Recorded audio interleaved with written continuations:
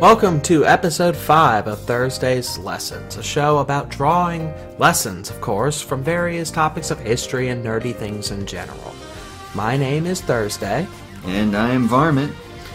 And this is a podcast that can be found on YouTube and SoundCloud, and check out the other episodes, check out our channels. We're on YouTube, Captain Obvious, Varmint Coyote. You can find us in various places, check us out.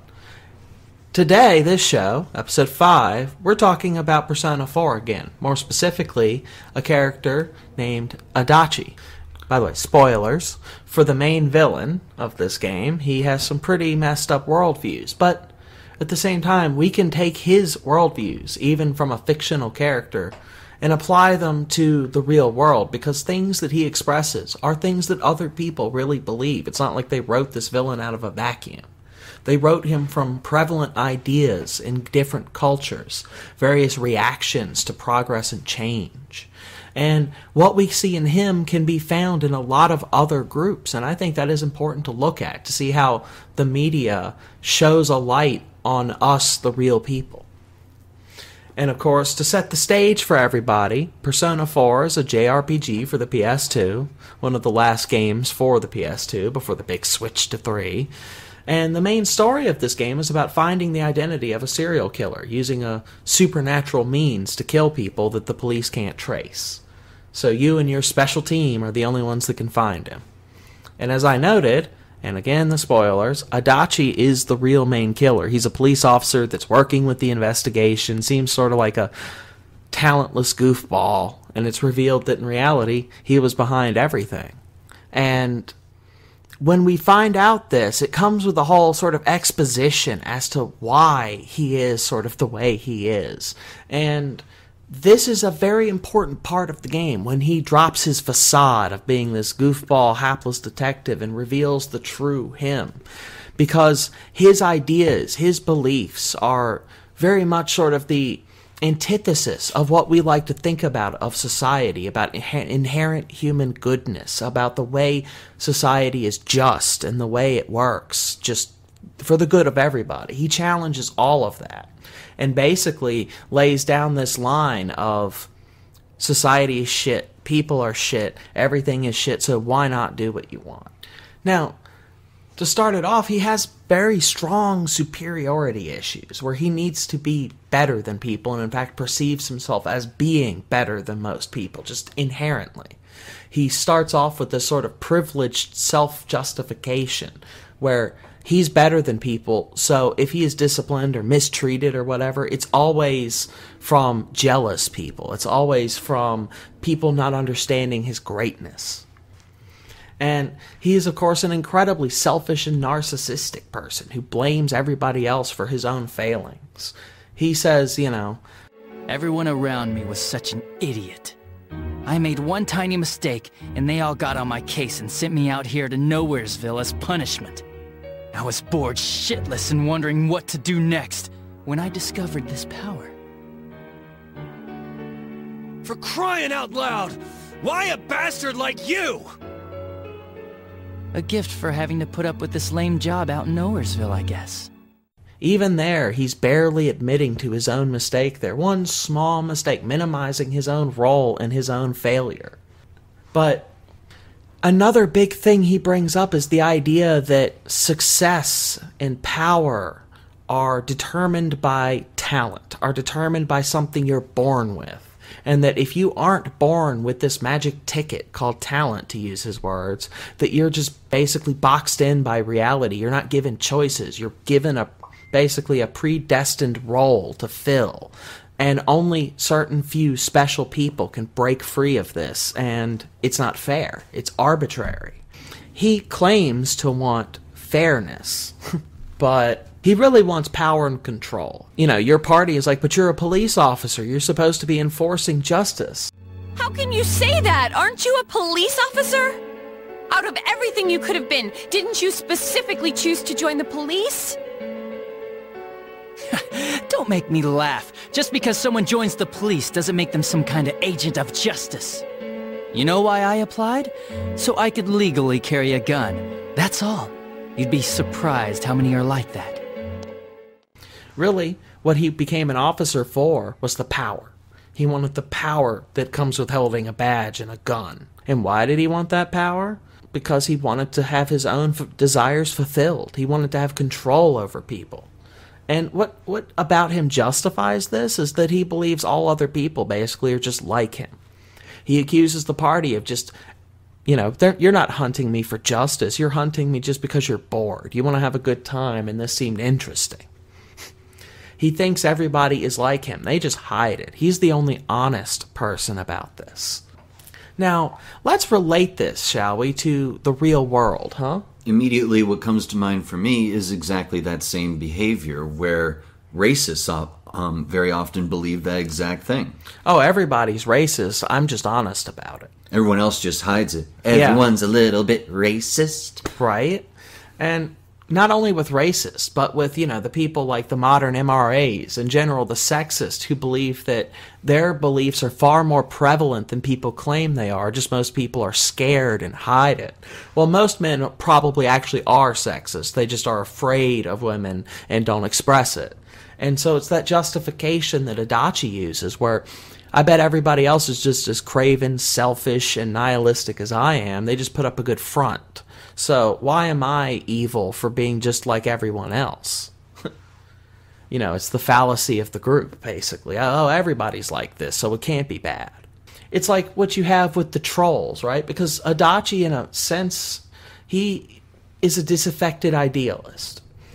You can see it in him where he thought the world should be better than it is. He could envision a better world, a more fair world. Honestly, for him, it really means a world more catered to his own whims. But that aside, he had a vision of a world that should be a lot better than what he got. This world is shit, he says. And what does that remind me of? It reminds me of like the 4chan trolls and the other internet trolls, the disaffected idealists who say this world is shit because it should be better, and so I'm just going to piss on the burning ashes. So let's talk about also white privilege, huh? Yeah, a lot of this relates to privilege. Oh yeah, it's all about privilege, but specifically he has that expectation of things just going his way, and that when they don't, he has to find a group to blame. What does that sound like? It does sound a lot like the reactionary white privilege you see, where, oh, I lost my job. It must have been those Mexicans that took my job, those illegal immigrants. Oh, the crime that's happening? Yeah, it's those black people. The Christian persecution complex. Yeah, and it's even police privilege. The idea that having the law and a gun makes you powerful, makes you better than other people. Might makes right. Yes. He also basically points out, and is pretty right about, the fact that people in general want to ignore reality in favor of their much more comfortable fantasies. That why is he wrong to just ignore reality and its hardships if that's what everybody's doing? If everybody just pretends that a problem doesn't exist, well, we don't have to deal with it anymore. He very much is emblematic of people in general who just don't want to face reality. They don't want to face themselves. Like we talked about in the episode about the fog of lies. That what he's calling out is that everything we talked about in that episode. He's using that to excuse his own failures, to say everybody else does it too. Now, let's talk about why this is all fucked up and wrong, huh? Why is this just bad thinking? Well, it's a self-fulfilling prophecy. You think the world is shit, and you add nothing but shit into the equation. What do you think you're going to get out? If you look for the world being evil and you look for the worst in everything, that's what you're going to find. And if you do nothing but make it even worse and add your own shit to that pile of shit, well then of course it's not going to get any better. You're making it worse because you think it's bad. Literally, it's a cyclical thing. The more you make it worse, the more you can point at it and say, look how bad it is. But that's stupid. Literally, it's just stupid because there is that alternative of fixing it. Now, one of the biggest points I think we can make first about Adachi is that he seems to believe that his power, his might, means that he has the right to fulfill himself at the expense of others. That he is owed certain things by the world regardless of how he has to get them. We were talking about privilege, and that is the epitome of privilege right there. The idea that I have more of a right to these things than you do because of who I am. It's like saying, because I'm white, because I'm cis, because I'm hetero, because whatever, I am more entitled to these things than you.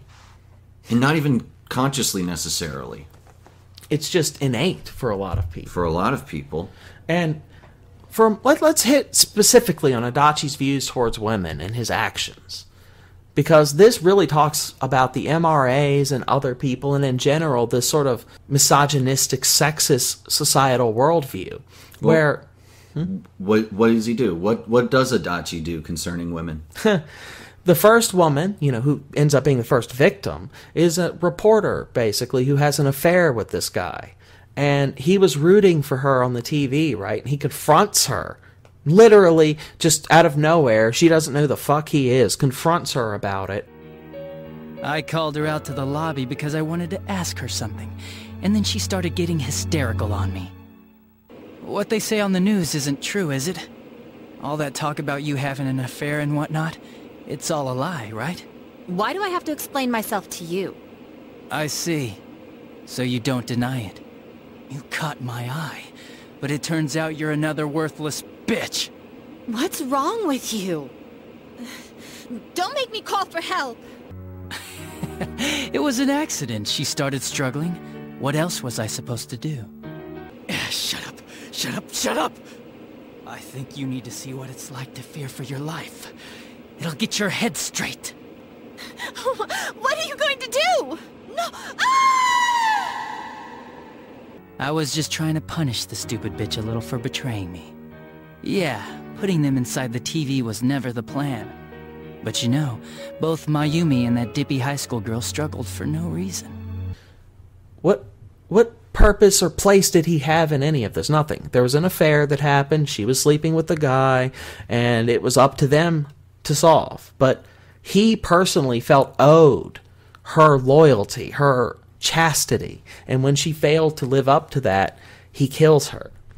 And then in his next example of interacting with a woman, aka the second victim, this should give you a hint as to his issues with women here, he misconstrues an interaction between a schoolgirl and somebody trying to warn her about danger as being them having a romantic fight. And so he basically puts the play on her and being like, well, I know you're having an affair with this guy, so let me in on that action or I'll tell people. And when she reacts badly to that, as she should, he ends up murdering her too for not cooperating. He feels basically owed sex from these women, that they should just be what he wants them to be, and if they don't, they have failed him and he deserves to punish them. That is that ultimate sexist entitlement, is it not? These women that don't know him from a fucking doornail, he feels they owe him things. Like, excuse you, but who are you? And also, this is the kind of person who isolates himself from society, denigrates other people, looks down on them, and then turns around and hates them for not including him in their society. He disdains it, but then disdains them further for reacting to that disdain. It's sort of like you tell somebody, hey, I hate you, go away. And then when they walk away, you say, what the hell are you doing walking away from me? Sounds like a double bind. It is. It makes no sense. It's laying expectations on people that are unmeetable. I don't want you around me, stay around me. How does that work? How can that work? It can't. But how many people want society, not just Adachi, but how many people in general want society to come to them on their terms? They don't want its baggage. They just want it to be nice and happy for them. They don't want to deal with any of the realities of people. They just want to have society as this sort of diversion, this entertainment. The 4chan trolls, the MRAs, and Adachi himself, they all contribute to the very things they see wrong with the world.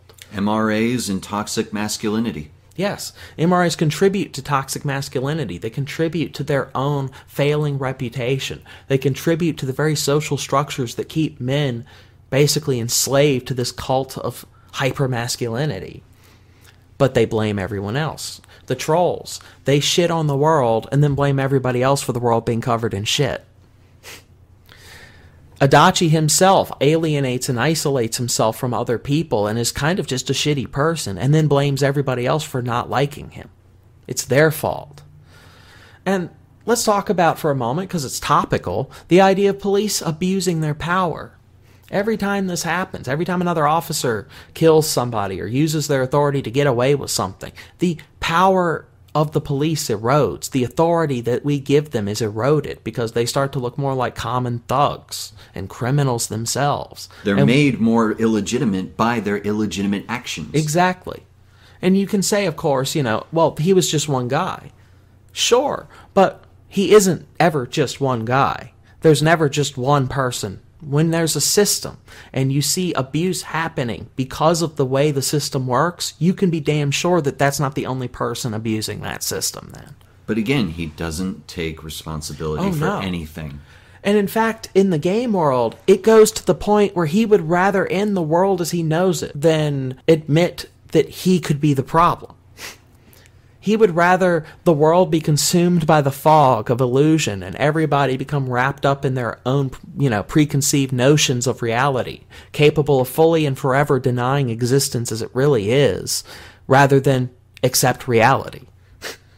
That reminds me so much of the various people who argue in favor of things like, the MRA beliefs, or hardcore Christians, or white supremacists, where they would rather literally just tell you to your face that this completely true thing that is indisputable is in fact fake, and what they believe is more true.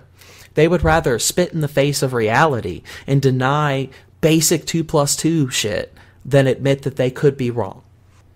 Now, here's the thing. The frustrations that begin all of this are there. They're not just dreamt up by him.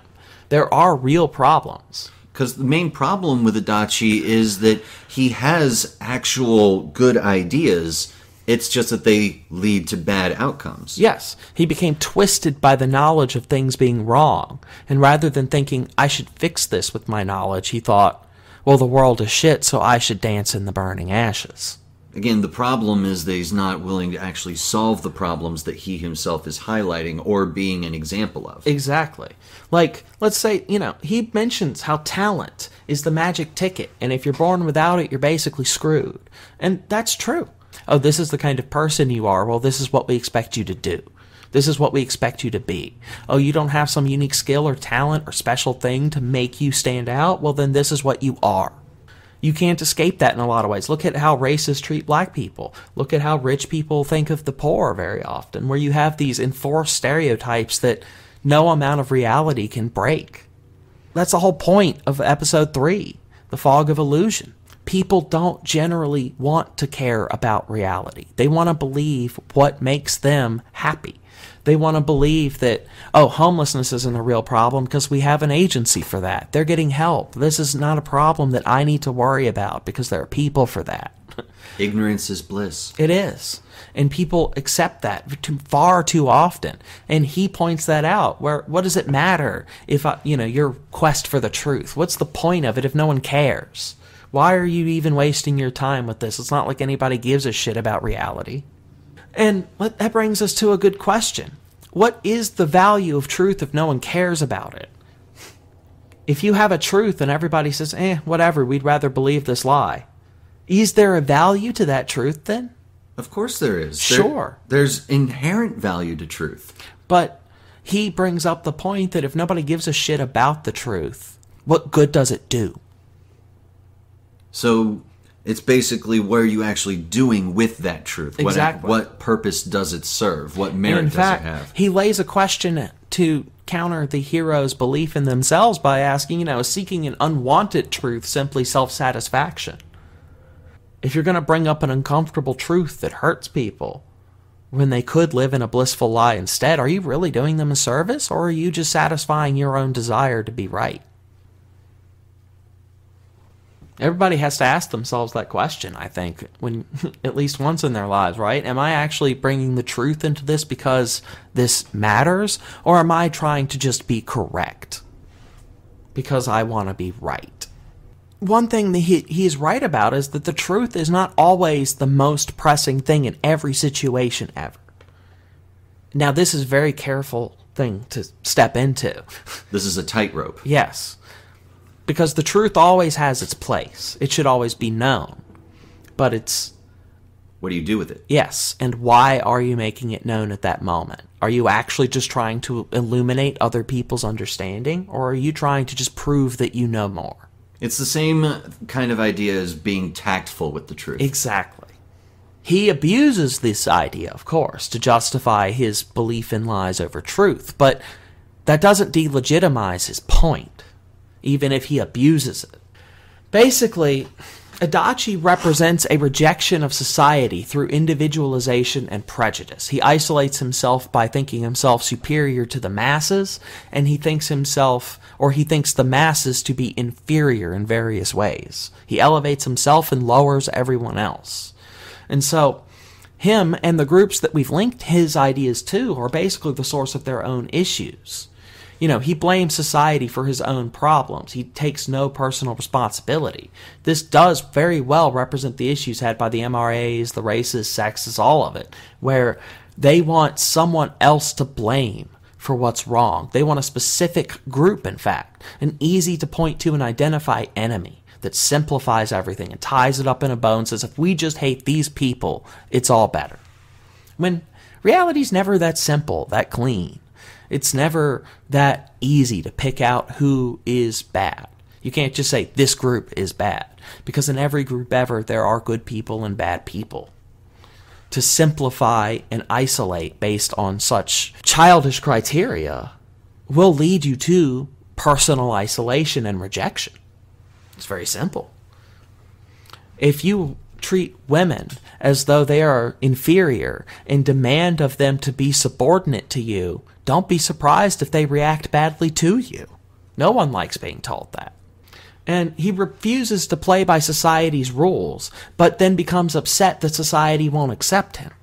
It's sort of like, how you have people who will say, I should just be able to call black people, Mexicans, whatever I want to call them. And it's PC culture that I can't. But they understand that we don't like it when this happens. They understand that if they go from the rooftop shouting, obscenities about people, they're going to be judged for it.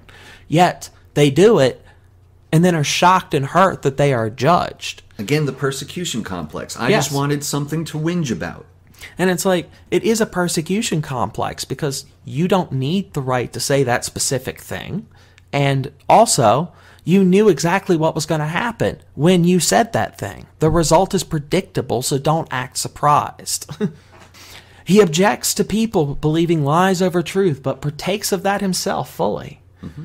Over the course of his interrogation, quote-unquote, when you're confronting him, he waffles between, I didn't know they were going to die, to, I'm not going in that death trap, to, they deserved it, all of them. Changing the motivations, the points he was making, lying all the time during his discussion about other people lie. It perfectly mirrors the completely utilitarian rhetorical arguments and semantic vacuous bullshit by MRAs and anti-feminists. Yes, where anytime they don't like what someone else is saying, or fair enough, they catch a feminist in a lie or something wrong, right? They pounce upon that instantly and say, you are completely worthless and utterly untrustworthy and a piece of shit because you used this one lie or incorrect piece of information. Yet they will sit there and present entire arguments based on complete fiction. And when you call them on that, that's just my opinion and I have every right to it. They can lie freely and without judgment. But if you lie, you're a bad person. You're a piece of shit. You are obviously manipulating things. But when we lie, it's just our opinion. That's called hypocrisy. They talk about how they approached women. They use things like negging and mind control techniques, basically, or what they want to be mind control techniques. Their, pickup artist game and all that shit to manipulate women into sex. And then they get a bad reputation and nobody wants to talk to them. And they're like, how dare you? How dare you judge us for our terrible behaviors? No, you're doing terrible behaviors. We have every right and expectation to judge on that. To say that we don't have the right to judge you for doing harmful things is insanity. It makes no sense. And there's that utter self-importance and entitlement he has, where he thinks women and the whole world owes him whatever he wants, despite him having nothing to do with them or putting no effort into it. This mirrors, the men who think that women owe them sex. The white people who think that they are owed superiority and preferential treatment, that their privilege is actually just the natural order of things. Rich people who think that their wealth is basically divinely imparted upon them and that they deserve and demand that they keep that wealth because, God damn it, they are wealthy, which means they can never not be wealthy just because they are wealthy. There's this entitlement that he both calls out and exemplifies. That's what it is. Again, it's like so often, it's the difference between what you say and what you do. Yes. Oh, yes. Because that's Adachi in a nutshell. Is he talks a great game, right? About being frustrated about the world and all of his legitimate complaints, but he exemplifies every single thing that he calls out. Just like with the MRAs who might have legitimate talking points concerning individual men's issues and do nothing but use them as a bludgeon to beat on feminists. Right, because he has a bunch of legitimate issues about how society's jacked up. But what does he do with that information? He rides it. He becomes a part of the problem while decrying it. Like, MRAs are such hypocrites with this, where they lie and misrepresent about feminists constantly, and at the same time, they're being complete hypocrites because they're accusing us of lying while they're lying about us lying in the first place. When they say that we make up statistics and bullshit, that's them purposely misunderstanding bullshit, but now that becomes our fault and our responsibility to correct for them somehow. It's shifting of responsibility again. They can't take personal responsibility for their shit. And so suddenly it's foisted upon us. And it all comes down to a childish hypocrisy, a desire to live by different standards than one applies to everyone else. Adachi is a great case study for the ideas of a person, a man-child, right? Being unwilling to accept that they are a part of the problem that they see with the world. No, I'm different. I'm special. I shouldn't be included in this. They look at the world's problems and they say, that has nothing to do with me. And so, from that springs the ability to do whatever you want. Well, if it has nothing to do with me, I can do those things, but I'm not affecting the world. I can commit that crime, but I'm not a part of that problem. I'm doing it. It's different from them. It's utter self-righteousness. Yes. And it's that utter individualization of things that can't be individualized. You can't separate yourself from the group statistic of crime if you're committing crime. You are now a part of that statistic. You are another criminal. You can't exceptionalize yourself away from that. You can't, alienate yourself from a group that you have included yourself in by dint of action. So, yes, Persona 4 is a pretty awesome game.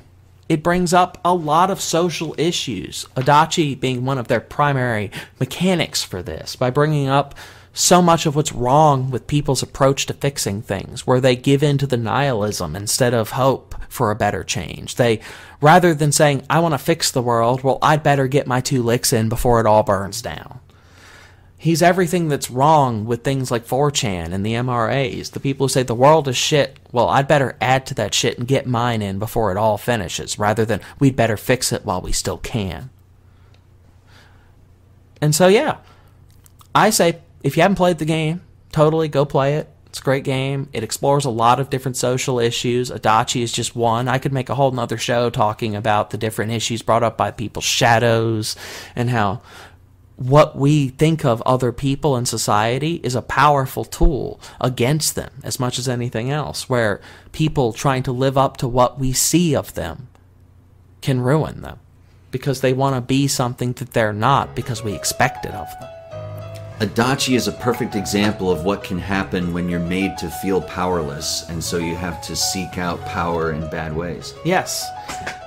That will close this, because that is the perfect point to end on, which is that Adachi is the result of, although it doesn't excuse his actions, the social feeling of powerlessness that so many people struggle with today. That feeling of my voice isn't heard. No matter how powerful and privileged you are, you still feel like, well, I'm just another cog in the machine. I don't matter. I have no voice or power, so I'm going to do whatever I can to make my existence meaningful and impactful. I'm going to do something so that I feel like I am in control. Good intentions lead to hell. Oh, yes.